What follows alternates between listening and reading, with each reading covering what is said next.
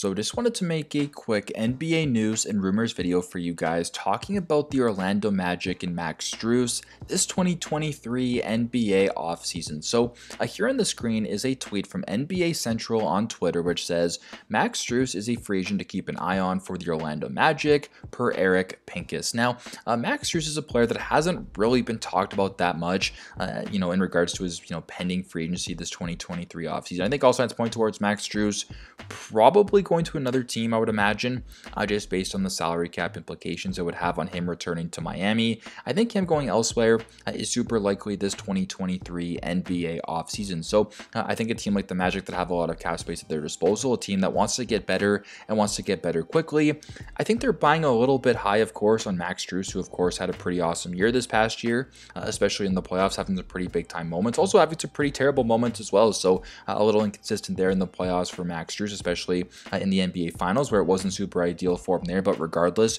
Max Strus proved to us this past year that he can be a legitimate starting player wherever he were to go to. So if he were to go to the Magic, perhaps he could have a role in this rotation or a role in this starting lineup perhaps, and just be a good player to contribute for this Magic team in 2023. So I think if you are Max Strus and his family, maybe the idea of just going a couple hours more north and staying in the same state of Florida and just taking your stuff from Miami over to Orlando might not be a terrible idea. A pretty seamless transition, some would say.